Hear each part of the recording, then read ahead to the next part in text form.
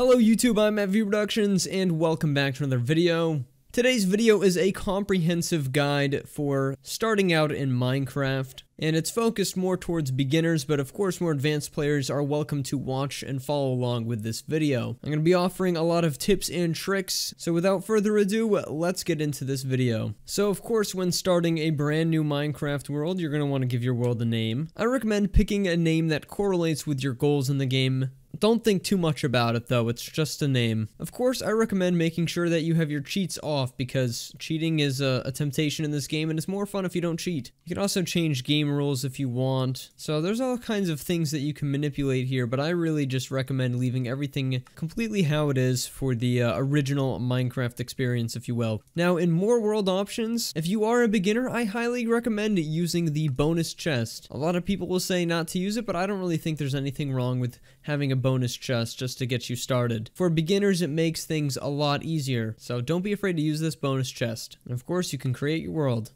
Now, when you spawn into your Minecraft world, the first thing that I recommend that you do is actually go into your settings, believe it or not. Make sure you have all your settings configured the way you want, your video settings, your field of vision settings. Make sure you have it all to what you want it to be, and then of course, back into the game. Well, this bonus chest spawned over the water, that's pretty weird. But of course, like I said earlier, bonus chests are full of useful items, and I really don't think there's much shame for a new player in nabbing some of these starter items, and of course the chest itself. Obviously, I'm sure even inexperienced players know that getting wood is one of the first things that you should do in Minecraft, but just know that don't spend your entire first day in Minecraft gathering wood. You don't need all of that much wood. I recommend somewhere around 32 pieces of logs. Even less, you don't need that much. Now, of course, you're going to want to build a crafting table if you want to make a pickaxe, but we did actually receive a wooden pickaxe in our bonus chest. And of course, we want to gather some stone so we can make better tools.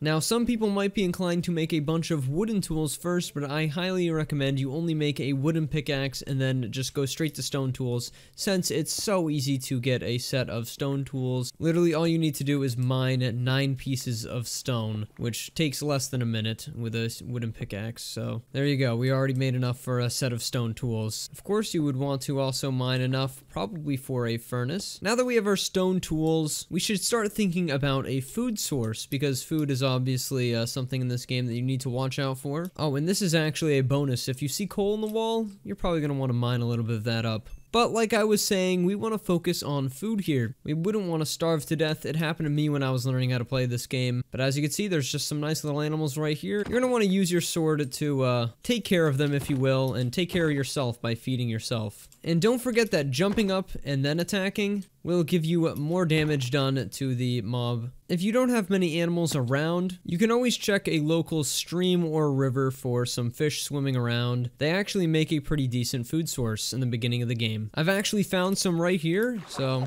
as you can see, they're actually one-hit kills with a stone sword, and we've already scored some fish. Now, something in this game that is ever present is, of course, dangers. If you see something like this, you might be intrigued to explore it right away, but that is dangerous down there. There's definitely monsters that want to kill you, so avoid stuff like this right now. You can always come back to it later. Another tip I'd like to mention is avoid sprinting right away. This decreases your hunger much faster than normal. And food resources are of course slim no matter what in the beginning of the game, so avoid sprinting unless you really need to. The next tip I have to offer, and this could be a make or break for surviving the night, is finding a village. Of course, you don't have to find a village if you don't want to, but if you're having trouble surviving your first nights in Minecraft, a village could mean the difference between life or death. If you have any high points around you, like a mountain per se, you could climb to the top of the mountain, go into your settings, go to options, and lower your FOV, and then scan the surrounding area for villages, because if you find a village, that village could have a bed in it, it could have food in it, and light that will keep the monsters away, and of course shelter. To increase your chances of finding a village, you can increase your render distance. Although this might introduce some lag into the game, your chances of finding a village are of course higher if more chunks are loaded. I increased my render distance here to the max value, and it looks like we aren't lucky this time. I don't see any villages in the distance, and the sun is setting anyways, so let's talk about a temporary shelter. Since the sun is setting, we need to build a temporary shelter To survive the night, we did dig up some wood and we could build it out of wood if we want. Don't worry about making your shelter too large, and honestly, building it in the side of the mountain will give you a backspace to save materials to use as a wall instead of more wood. And also, there won't be any monsters lurking behind this to attack us, so this can be a good first shelter. And make sure you craft some torches to light up. While you're waiting for the night to pass in your safety shelter, you can do some crafting. Of course, craft that furnace we were talking about earlier, and start smelting away some of that meat you collected during the daytime. And if you weren't able to find any coal sticking out of the walls, you can actually put logs in a furnace and cook it with regular wood planks to make charcoal to use for torches instead. Now, I know it might seem tempting to run over there and attack those pigs during the nighttime, but it's a bad idea. Just avoid running out in the nighttime when you're in the beginning of the game, because you could easily get killed. You're much safer just closing off in your safety shelter. Of course, when it is finally morning outside, you can step outside and all the monsters will be burning in the daylight, or most of them. But don't forget, after the first night, creepers always can be lurking around. They don't burn in the day, so keep a sharp eye out for creepers. And of course, you want to destroy your safety shelter to conserve as much materials as possible. Again, even if you don't find a village your first night in Minecraft, I strongly recommend looking for a village during your second day. But if you do see sheep around like this, it's a good idea to try and attack them for their wool and meat, to make yourself a bed and sleep through the night entirely.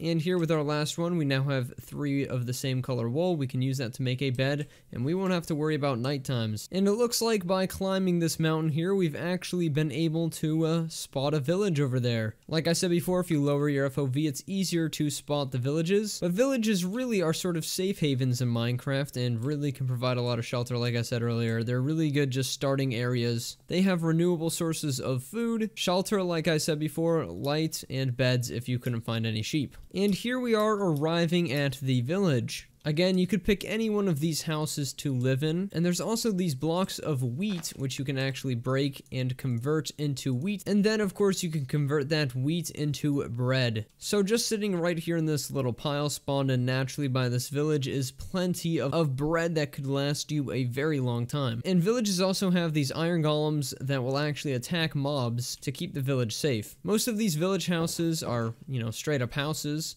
and they also have beds in them, and sometimes even food items in chests. Now that we've secured a really decent shelter, we can actually talk about mining. Before we actually first start mining in Minecraft, there's a couple of items that we will want. Of course, plenty of food here. We'll want some torches. I'm going to actually craft more with this coal and sticks right here. We'll want some basic stone tools, which we will be upgrading to iron tools once we find some iron. We'll want a furnace so we can smelt the iron that we find down there. We'll want wood, of course, to craft down there if we need to craft, and a chest and a crafting table will be good as well. If you were farther off in this game so far, I would recommend more items, and I already have tutorials on how to find diamonds for those, but we're just looking to start mining in here and get some iron. So these are the items I recommend for that. Now, to actually find somewhere to mine out in the open world here, we're of course going to want to look for some caves. And oh yeah, this is an important guy in the village. Not every village has them, but blacksmiths usually have really good items. We actually already have iron tools now, so we got pretty lucky there. But oh, and an iron helmet for armor. Of course, you put your armor on over here. So yeah, these guys can usually be a huge help in getting really good tools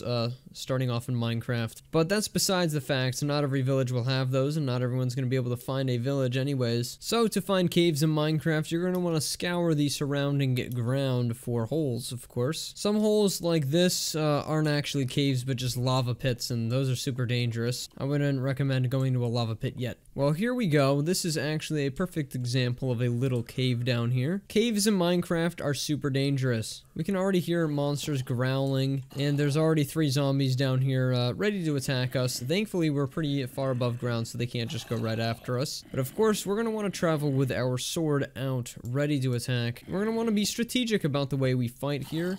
We don't really have any armor, so we're going to let them walk over to us. As we can see here, this zombie's just going to try to walk right up to us. He can't even get us from there. We're going to get a little bit closer here, still maintaining high ground so he can't attack us. And we're going to jump to get the most attacking force, and then on the fall, we're going to attack them. make sure you pay attention to that little attack bar in the center of your screen. You're doing the most amount of damage when that bar is full. Now the coast seems to be clear here, but never let your guard down here. Caves are super dangerous, and we already have another pack of zombies headed towards us. We don't have high ground here, so we're going to do our best to attack these zombies without them hurting us. Of course, if you end up in a sticky situation, I recommend just straight up running away. Alright, now the coast actually seems to be much more clear. We see some iron here, and we're going to mine it. You're going to want to focus on making a set of iron tools with all the iron that you find down in the caves, and one really special item that can only be made with iron that we're going to talk about here in a second. Now, once you have a decent amount of iron, we can find a safe little area away from all the dangers of the cave, plunk our furnace down, and start smelting the iron with some of that wood that you brought, or maybe some coal that you also mined up in the caves. I would recommend that over some wood. But once you've smelted at least 1 ingot of iron, we're going to actually want to craft something very important. We're going to go into our crafting table here. We're going to put a piece of iron at the top of the crafting table like so, and then surround it with wood like this and put a piece of wood at the bottom, and then we're making a shield. This is one of the most important items to surviving in Minecraft right now. It's a very, very useful item, and especially for beginners because it only requires 1 piece of iron, and we equip it right here like this. Of course, by holding down right click, you can block pretty much any attack by any mob in the game. And you can use the other iron that you collect to make yourself some armor and tools. Don't forget that iron pickaxe to make sure that you're mining for diamonds. And when you do want to mine diamonds, I actually recommend you watch my diamond mining tutorial. Make sure you don't mine straight down under you. Make sure you actually dig a staircase like this and keep it nice and torched up. But for now, that is all that I have for starting out in Minecraft. I hope this guide helped you guys, and once you get iron tools, I think you should be better off to survive Minecraft and face its perils. Thank you everyone for watching this tutorial. I hope it helped some people out, and I will be seeing you guys in the next video. Goodbye.